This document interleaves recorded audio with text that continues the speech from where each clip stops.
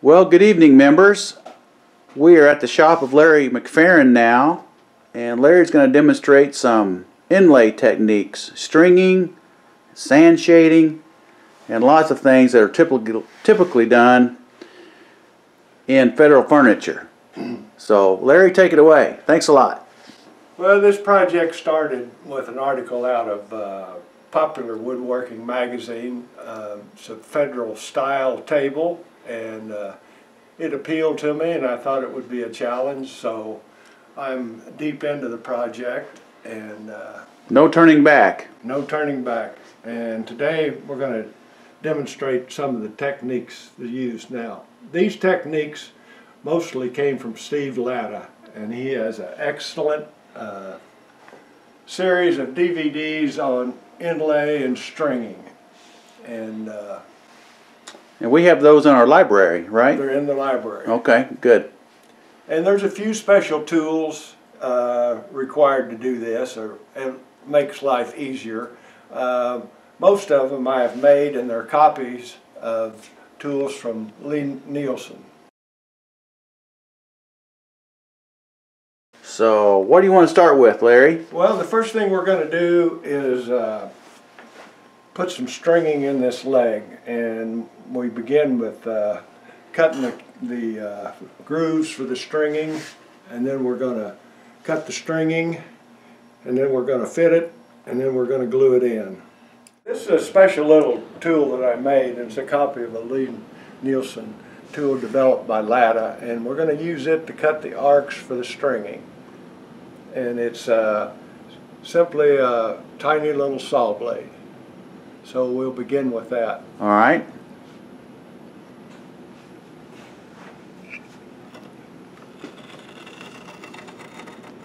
You're just cutting an arc? Just an arc. All right.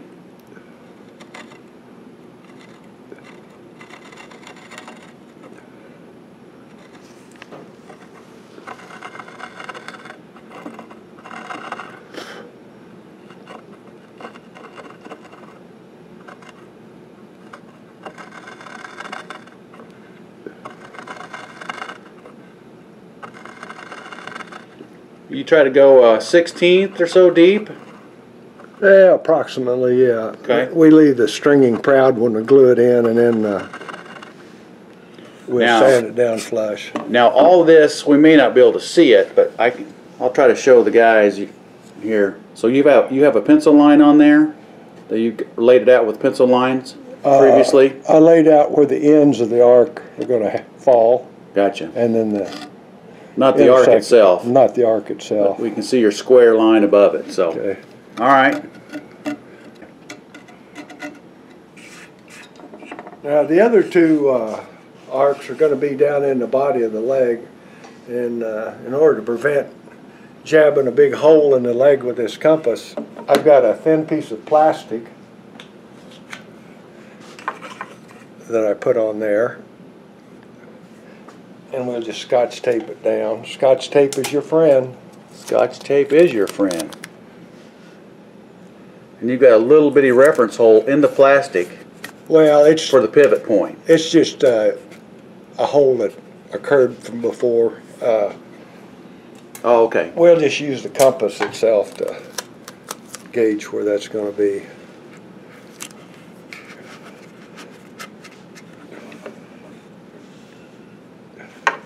Same procedure. Same procedure. Try to get things lined up here.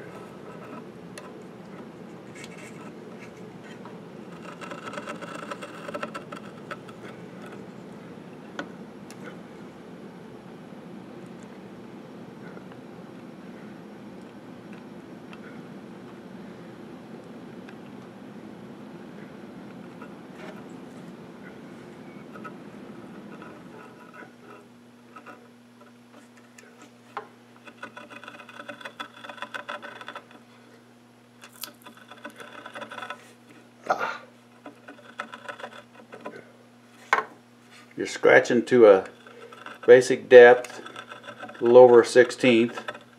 And stringing generally, once it's glued in, it stays up proud, correct? Yes, I cut it where it's proud, and then we'll sand it flush. Okay. So I'm not going to go ahead and do Right. the other arc, but basically that's what we do. Okay.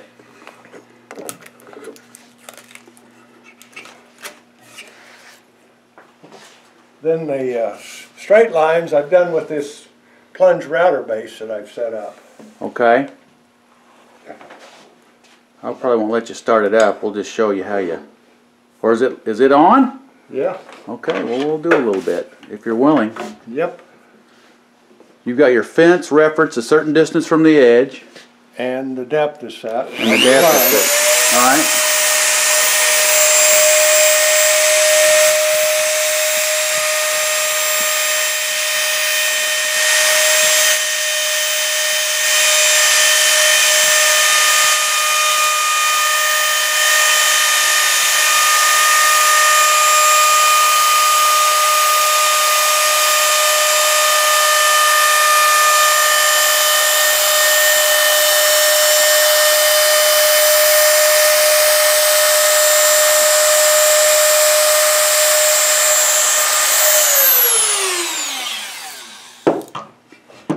Alright, let's scan down the whole line here. So you started down here. This looks like a kind of a cuff. Is that what they call that? At the bottom? That's the cuff. Yeah, I did that earlier.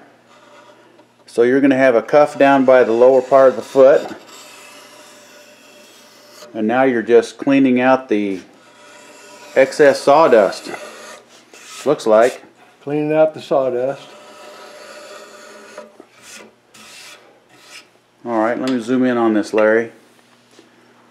Here's the line made by the router. About 1/8 of an inch away from the edge.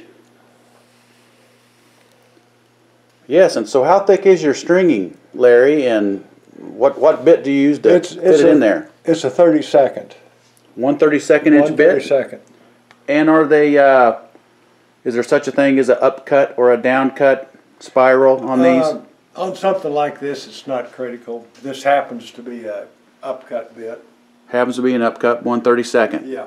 Okay, alright. So I'll show you these intersections of the corners. Sometimes you have to clean those out to get a good fit with the stringing. So I've got a matching gouge. So I'll come in here with the gouge. I see, and that matches the radius. Yes, and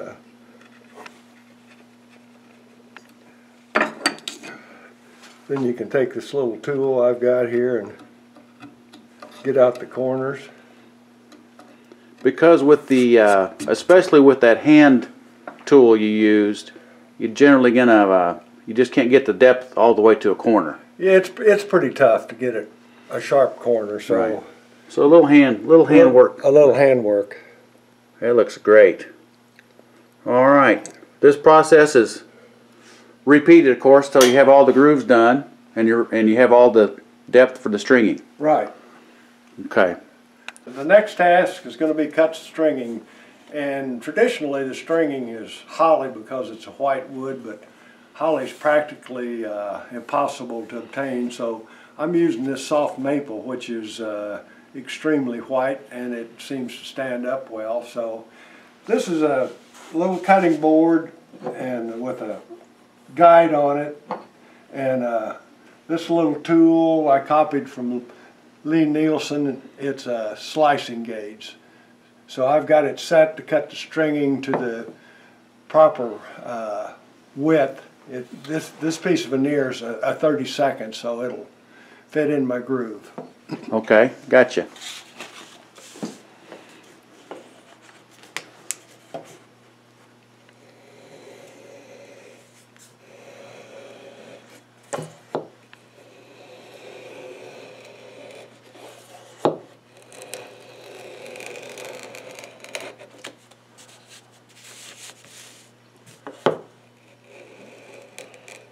You're not trying to go the whole distance at once. Well, my board's not long enough. Ah, okay. But it doesn't matter. It doesn't matter. Because the thickness of the veneer has already been set. Yes. That's what goes in upright. Yes. So whatever you've sliced extra will just be sanded off later. Okay. Correct? Yes. Okay. So there we go. There's our piece of stringing. Just like that. All right. You repeat that process till you have plenty of stringing for your project. Yes. And actually, this stringing is a little bit thick to fit in the groove. One thing I found out is you don't want a tight fit on that stringing in the groove, because when the glue hits it, it'll swell up and you'll never be able to get it in. Okay. So I just got a piece of sandpaper here on a block, and I'll just give it a couple of licks with this, and it knocks the burrs off of it, in addition to adjusting the thickness a little bit. Just like a metal worker, he thinks there's burrs on everything.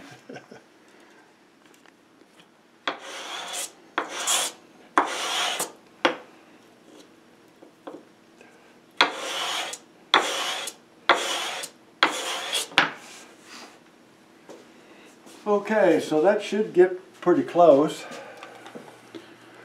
See, I'm going to take my chisel and put a little angle on that end to match the angle of the corner. So I just take this chisel and do a little chop like that. So you've back cut it at what looks like maybe 70 degrees there, so that the stringing that's on that arched section will have a nice edge to it, probably a nice connection. Yeah. So there we got that. And that fit in there just the way you want it? Well, it's still a little tight, but I need to adjust it. So here, I'm going to run down the ring. It goes, so it's in at the top, and as we get down here by the cuff, it's just a little too tight to press in. Yeah. So you'll probably... It takes a little bit of fiddling. Right. Okay. I'm going to demonstrate putting this circular piece in. It's a little bit tricky, and we're going to have to let the soldering iron heat up just a few minutes. In order to get that stringing to fit in the curved arcs, it goes a lot easier if you have it pre-bent. And so what I've got here is a soldering iron, and then I put a sleeve on it to kind of match the radius of the bend. And so we let that thing heat up, and we just work the wood across it. Wow, it looks like it takes a set just instantly almost.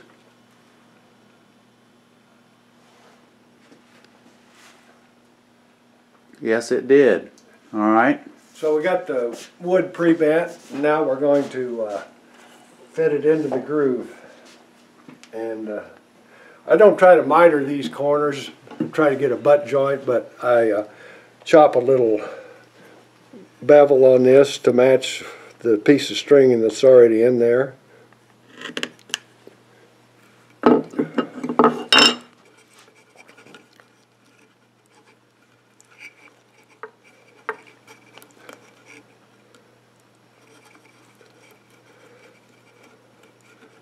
And once again, you want that a little bit of a slip fit into the dado, correct? Yes. Okay. And then I just rough cut this for right now. You're cutting it a 1/16 or so long. Yes. Okay. And there you So go. basically we've got it rough cut, and you just proceed with cutting the different pieces of stringing as you go. And so the next step in our process is I'm going to demonstrate gluing it in. Sounds good. So we're ready to glue the stringing in, and I just use yellow glue for this, and I have a syringe that we inject the glue into the groove.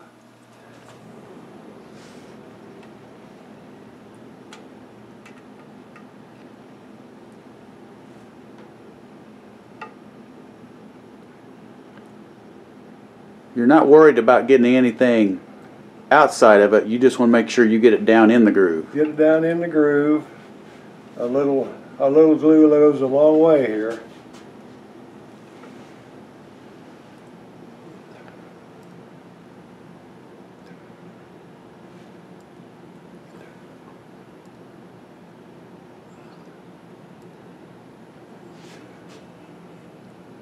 Is that some of your guitar maker's accessories, Larry? This is Steve Latta accessory. Steve Latta.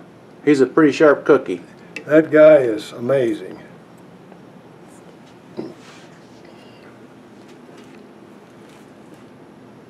So we've already pre-cut and pre-fit the stringing, so I'm going to try to get the corner up here nice and tight. And we're going to press it in. And you press it in and work your way down. Yes.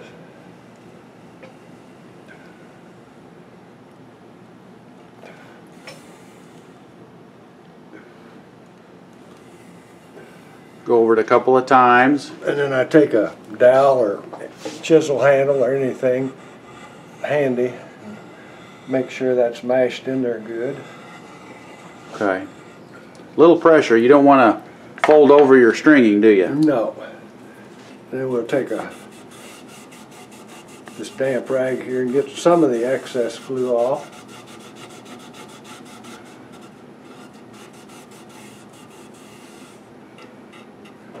And I kind of work my way around on this stringing as I fit it, so the next piece we're going to put in will be this curved piece. So we'll glue this up right here.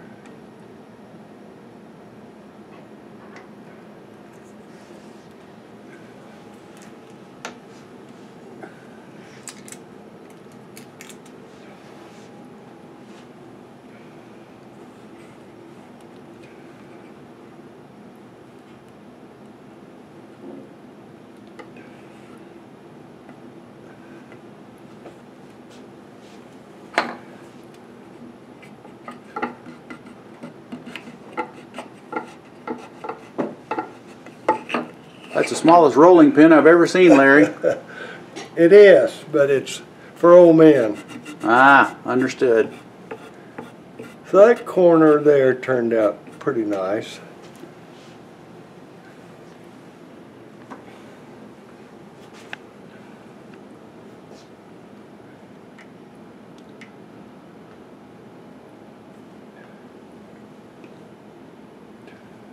So I take it it's important to make sure you work around from one direction. That's just my method. It seems like it works better for me. Okay. I guess if everything is pre-cut to fit, it wouldn't matter, but Well, that way you can pre-fit one corner and then trim the opposite end to length. right, in case there's some sort of variance that happens Yeah. after you fitted one edge of the stringing.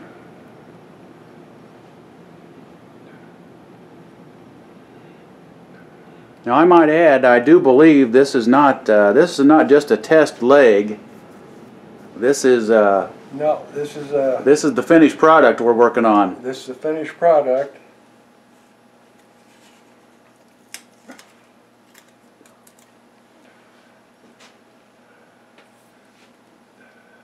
These little things are so fine, it's kind of hard to tell where the bevel's been cut, but we'll put a little more glue in there. You feel like the soft maple is even wider than hard maple? Is there such a... It seems to be a little whiter, yes, than hard maple. Okay.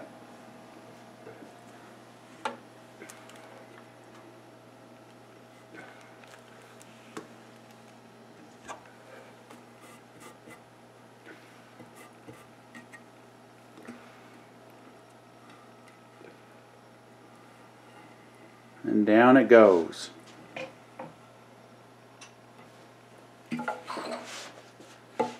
Yeah, just like that. It rolled in there nicely, didn't it? It did.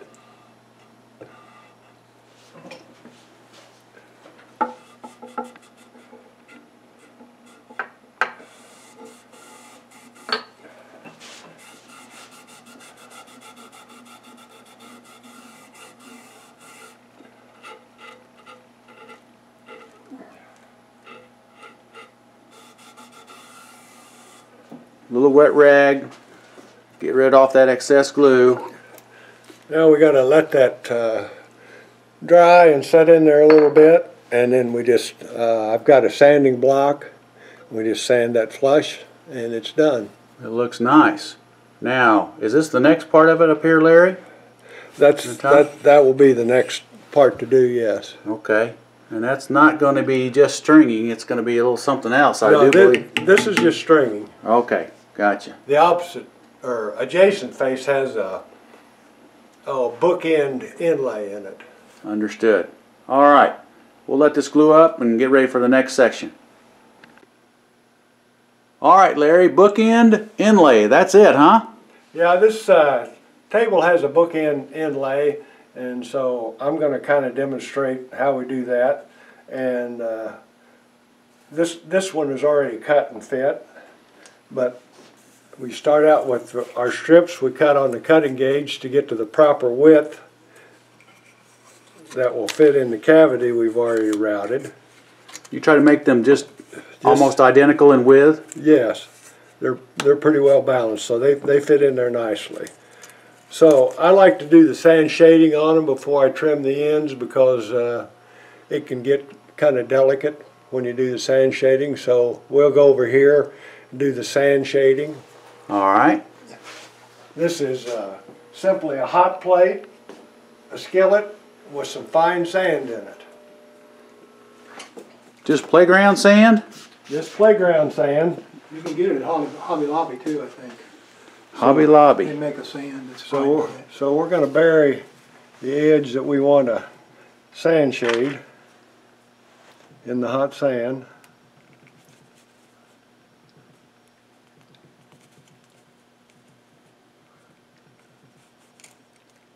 I notice you have some clippers there that are self-closing. Yes. That sand is hot. Do we know how hot? How hot is your skillet? I don't, hot as it'll get. Okay. Which actually, it would be better if I could get it hotter. But this process would go a little faster. You got about a 1/4 inch deep sand in your skillet? Yeah. Okay. Gotcha.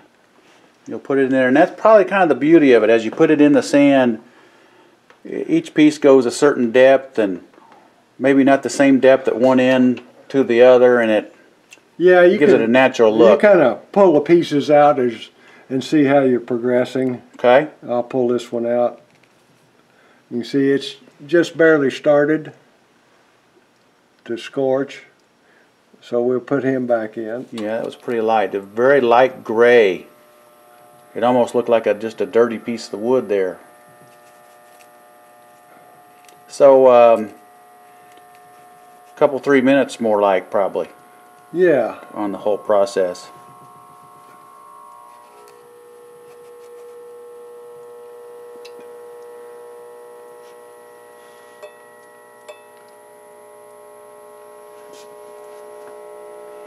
This must be what it's like to watch paint dry.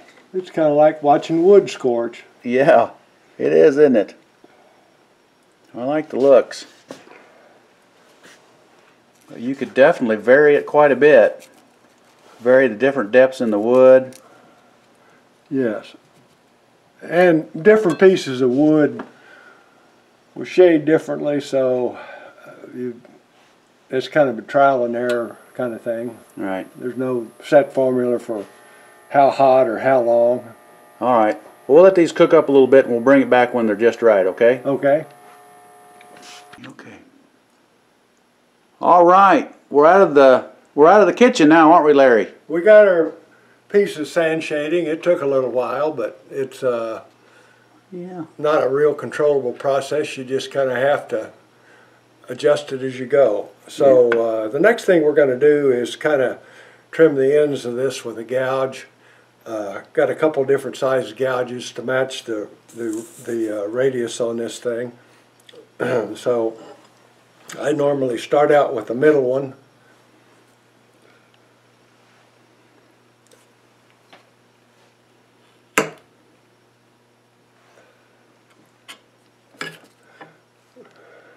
Now, are your gouges you're using wide enough to cut the whole width of each piece? Yes, they are.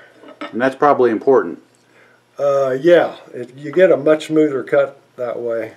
So we got the middle one cut, and now I'm going to cut the outer end.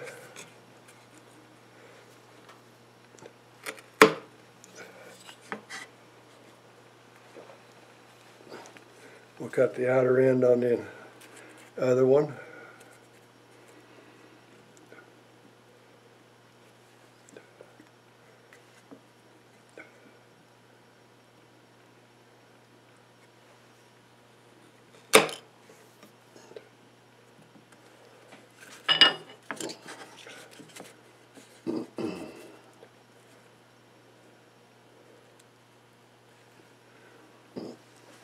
I didn't get that cut very good, so I'm going to recut it. We've got a little extra length.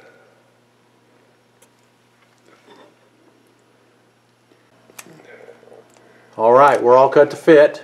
So we've kind of got one end trimmed, and I'm going to put a piece of Scotch tape on here just to hold things together.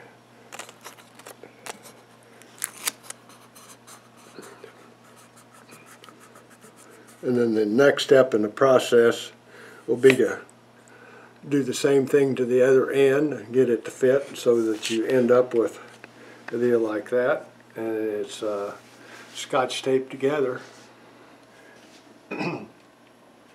Use this size to excavate the cavity in the leg, which we've already done in this one leg here.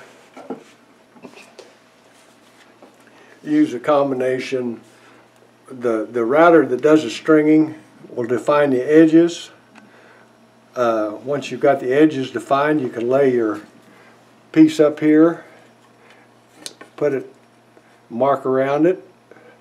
Then I use a Dremel tool router to rough excavate the cavity, and also use these chisels to cut the matching contours. And it takes a little bit of fiddling around, but once you get it trimmed like that, you can also sand on this thing to get a final fit. So really that's what makes that inlay fit so well, because you're using the same chisels that you cut the banding with, is you're cutting the outside edges of the mortise with it. Yeah. So it's a perfect match. They've got to match. They got to match up. Okay. So that takes away that mystery. Yep. All right. So the next thing we're going to do, I'm going to show how we cut the banding for the cuff, and maybe fit a piece or two of that. All right. We'll be back. Once the stringing is complete, we can cut the excess here, flush with the cavity for the edge banding, or the cuff. And I've pre-made this cuff. It's actually 2 layers of wood to get the vertical grain and have a backer, and then it's got a black-white stringing on each end.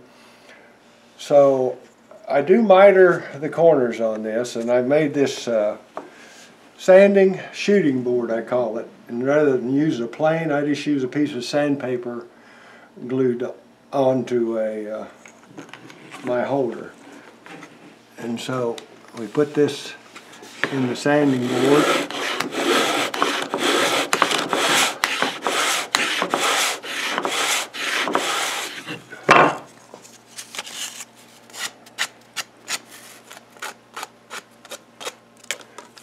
So you end up with a nice, Okay, hold it right miter. there. So yeah, you put a miter of, is that 45 degrees? 45 degrees. Okay. Gotcha. So we're going to try to fit this in the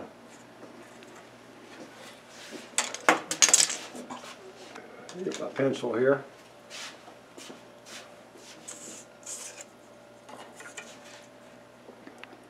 So you're going to fit the undercut of that 45 flush with the Yeah, basically. with your cuff mark there. It requires some trimming as you go, but I'm just kind of trying to demonstrate the technique right here now. So I rough mark the length on it, and then we're just going to take our chisel here and rough cut it to length.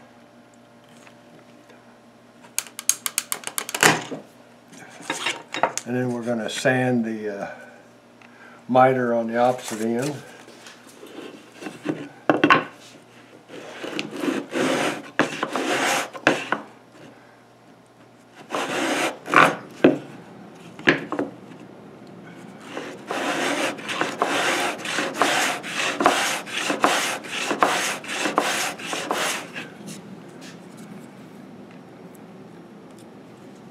I normally leave these a little bit long until I get the mating piece cut, and you can always take more wood off.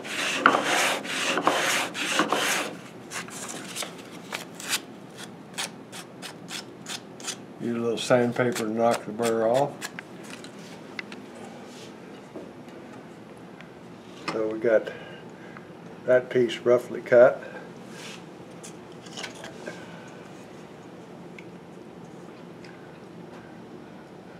Then we're going to sand the miter on the adjoining piece.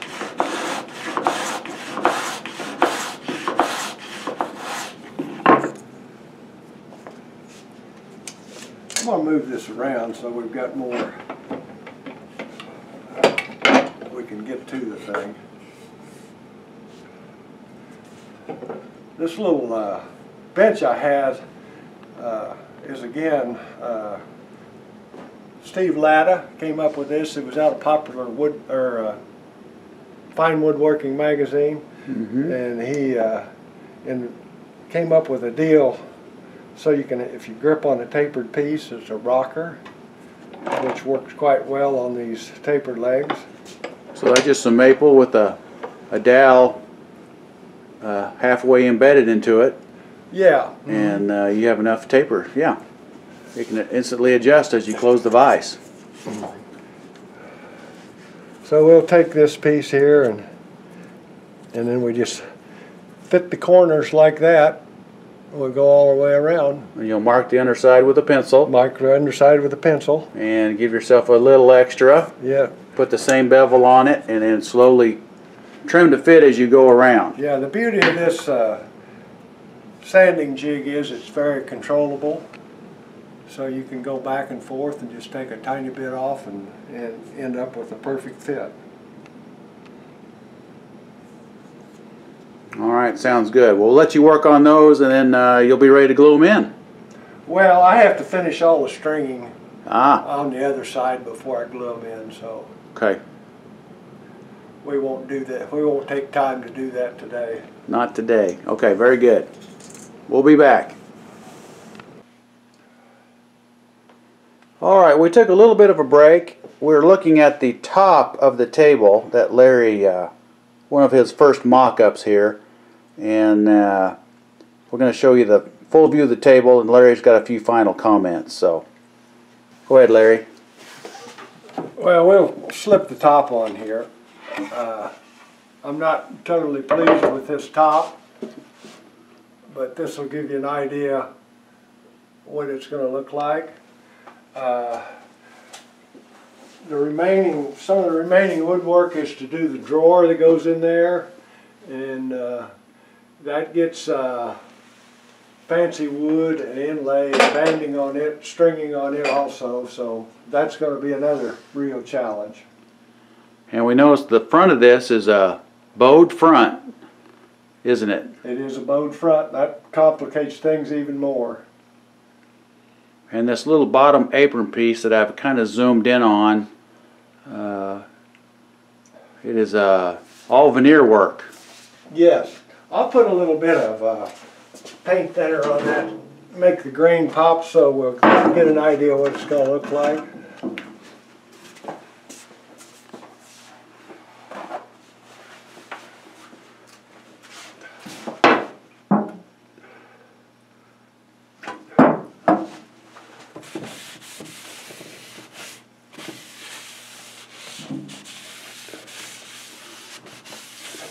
Now, besides showing off the work here, Is that a good idea to do that if in case you have you're worried about any extraneous glue that might be on your project? A glue spot will show up when you do that, so it is a good idea. Immediately, and then you can get it sanded or planed off, correct? It's a lot easier to do before you put the finish on. I can imagine that. All right, Larry. We'll get over there by your table. I'll take one final shot there. And we want to really appreciate your work here. Your table looks beautiful. And we're looking forward to see the final project when you bring it in. Well, we still got a ways to go, but we are making progress on it. I think it'll be pretty wonderful. But if you don't mind, at this point, I'd like you to leave the room because we need to vote on the membership if you're worth keeping in the membership for another year or two, because this project's a little shoddy. Well, it's my first one. First one, we might give you a little slack.